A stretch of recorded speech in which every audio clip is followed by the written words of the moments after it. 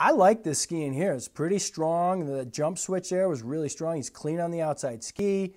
In this video, I go through a complete race analysis of Patrick Kenney's run from the Sölden World Cup. This footage originally aired as part of the race recap, where I did a race pre-cap of the Lex Zurich parallel event and went over the footage from PK.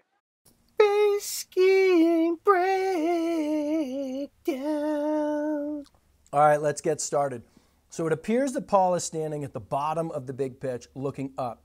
I'm not sure how many gates we're missing as it curls over, but you're going to get to watch it with me. Let's get going. Coming into view. All right, red gate.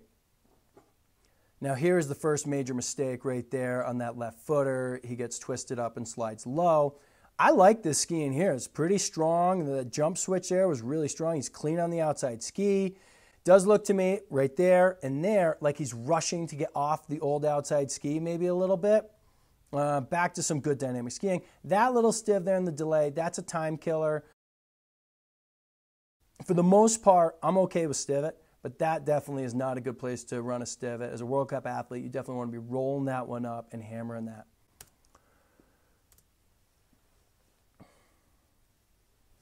This is real World Cup footage. Shot by a coach, no licensing. I don't know. I hope this is okay, but we're going to show it. Now that we've gotten to see it all the way through, let's get in there and let's really break this run down. All right, let's watch it again. Red gate. All right, as he's coming down the pitch. Now, this mistake right here is not a mistake of the red gate.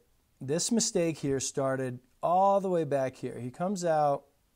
There's your switch. There's the stiv. Notice how far in front of the rise line that stiv is, and then which would be fine if he continued the slide all the way to the rise line. However, watch this. He's going to drop his skis into the fall line there, still ahead of the rise line. He's going to try and connect him. Now he pinches again. Now see how I had to slide his skis again for a second time? So he's got a double turn going. Obviously, this isn't the way he wants to be hitting gate. He's pinched it off because he switched too early and got off his stiv too early.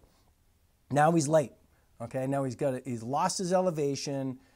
And now he's got to throw another big stiv, but there's no chance. This is that little power stiv that he's trying to throw, but because he's lost so much elevation, he can't feather into it. He's got to throw it all the way sideways. It doesn't work. He goes sliding past the gate. Now he's rotated and losing a ton of time going across the hill. So there's big mistake number one. Now, I like these turns here. There's a good jump switch. Ready? Here we go. Jump switch, slide. And notice how this time on the slide, here's the jump switch, slide. He doesn't engage the ski still right here. That's past the rise line. And now he can stand on the outside ski and bring it across the hill. That's great. Now, when I said before, I think he's getting off his outside ski a little early. Right here. Look at how early he's off of that thing. I want him to ride that thing further across the hill. I'd love to get an overlay of him and Brenster, who was the Austrian that won the first run. Brett says Roland Leidinger. So here, okay, another jump switch. There's the jump switch, land. Notice how that actually worked great for him.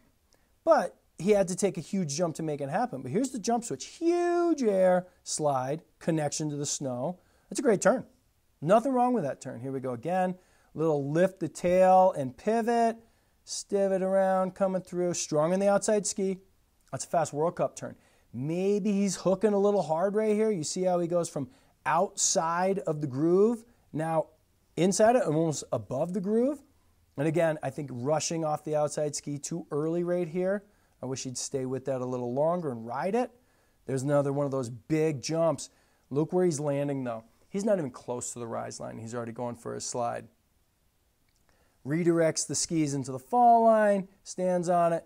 Makes a pretty great turn right there. Really well done. Not the perfect execution, but really well done. Okay, but now, here was this big move where he jumped in, pretty good turn, off the skis, super. Look at where he's starting this transition. Look at where he's changing the skis. I mean, this is just crazy early, okay? And watch what happens. Now he's crazy early, slide, slide, slide, slide, slide. Lost the outside ski a little bit, still sliding. Now it's starting to carve, but he's low.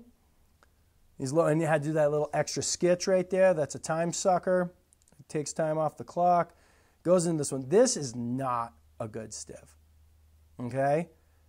This right here is a safety maneuver. It's a bailout plan. I don't know, but this is not how you draw it up. So he goes in like that, slide, slide, slide, slide. He would have liked to have been connected to the snow somewhere in here, but he's not. He's still sliding past it. He's below the gate. He's in the soft stuff. Now he's got to throw another stiff where maybe some people are rolling it up. He's trying to get back online, and now he's back online, okay? But barely. Here he comes into this one. Another stiff. See, this is the first one where he's probably regained control. This stiff right here, he's probably got control. Good carve right there. See him inside the groove? Nice. Now let's get to rolling turns here.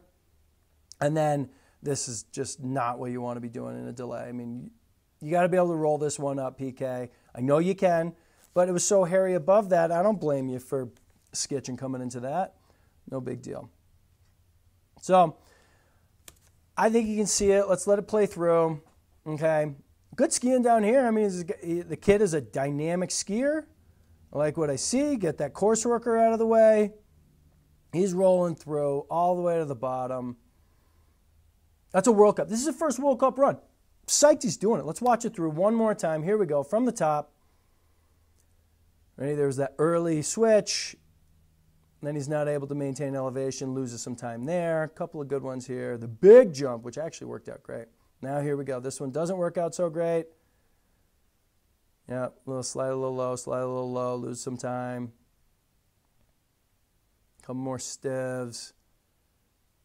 It's much easier to stiff it 3 gates up, make a couple good turns, and then carve that third gate than it would be to carve a couple gates up and then have to stiff the bottom gate. Not easier, but it's faster. It'd be faster to stiff 3 gates up and then carve the third gate versus carve 3 gates up and have to stiff the third gate down.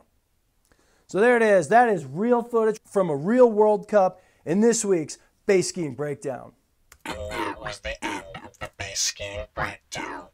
Thank you for watching my base skiing breakdown. If you enjoyed this content, please check out the complete race recaps where I go through all the racers in the second runs of the World Cups.